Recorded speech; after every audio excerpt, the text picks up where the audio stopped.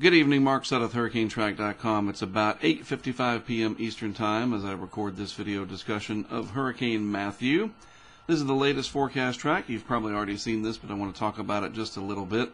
5 p.m. advisory package has it running basically up the 75th longitude line and maybe a little bit east of there towards western Haiti and then eventually southeast Cuba and into the central Bahamas here as a major hurricane, keeping the core of the strongest winds away from Jamaica entirely.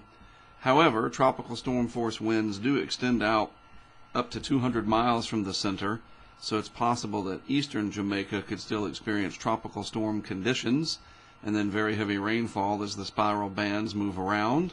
But it looks like the worst of the conditions will be confined to this area over here, and that would include, of course, all of Haiti and southeast Cuba under the gun as well. And then from there, it moves into the western Atlantic with a lot of uncertainty as to what happens up in this area, and we can address that over the coming couple of days. First of all, of course, it's going to impact the Caribbean, and then we need to see what happens once it reaches the Bahamas, how the upper air pattern evolves. There's a lot of different things that could happen. We know that, and so days 4 and 5 here, and we'll just wait and see how that pans out later on. There will be impacts along the southeast coast. It's just a matter of to what extent and how they reveal themselves, and I'll talk about that probably even starting tomorrow. Here's a wider perspective of where Matthew is located tonight. Very well-defined hurricane with a very tight, well-organized core. There's that weird blob showing up once again. Just an area of extra convergence and rising air off to the east. I don't know why it has been so persistent with this particular feature, but there it is nonetheless. Notice over here, this rotating little thing, that is 98L, and it's trying to get its act together, but the strong upper level flow coming out of Matthew should eventually squash this system down to nothing, and it doesn't really look like it's going to develop much over the next few days. And in fact, the less it develops, maybe the more west Matthew will end up with time. We'll just have to wait and see about that. A closer satellite examination of Matthew this evening. Look at this round area once again of deep convection. Those are the thunderstorms pressing up against the atmosphere. Just incredible. The upward motion here. Very, very strong winds around that core there. And then you see the larger extent of the circulation with these rain bands. Every once in a while, one of them will rotate through Jamaica. You may have seen on social media, I posted it on my Twitter earlier, that there was a waterspout generated from one of these rain bands that went through Jamaica earlier today. And a fella on holiday, as they call it, from the UK captured it.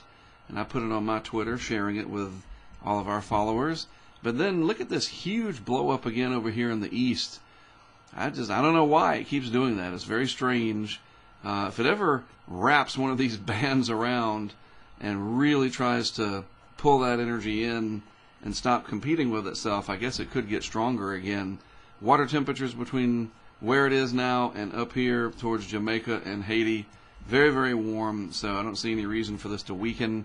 It'll just kind of fluctuate back and forth. One thing I did want to point out, the rain is a big story for this region for sure, upwards of 3 feet in some locations, 2 to 3 feet of rain. That's incredible. Add to that, this thing's pushing a lot of water ahead of itself. And so these wave heights out here, some of them are going to exceed 40 feet. That's just amazing. 40-foot waves, 4-story building. Wow. So those waves will come crashing onto shore on these south-facing beaches, and that'll eventually include parts of southeastern Cuba. Less significant wave heights. Some of them will be coming from the northeast over here along Jamaica. So that's going to be a problem for anybody going into the water. And then these waves will eventually start to propagate out once this gets into the Bahamas. And then those waves will move out towards the United States from there. And we can talk about that when that comes, because that will be the first problem from Matthew for the United States, will be the swells generated. Surfers are going to love it. And that'll be a small boost for the economy, to be honest with you, all the surfers that will head down to the beach. But swimmers, especially younger swimmers and weaker swimmers, water temperatures are still 80 or above from basically Cape Hatteras south. And so lots of people still at the beaches during the day when they can. This will be a problem as the week goes on, I guarantee it. And we will talk about that more as the week progresses. Nothing really new and dramatic with the modeling, so no reason to even worry about that right now. The 0Z run of all the major models will commence later tonight, and I'll talk about it tomorrow morning. All right, that's it from me for this evening. Have yourselves a great rest of your Sunday night.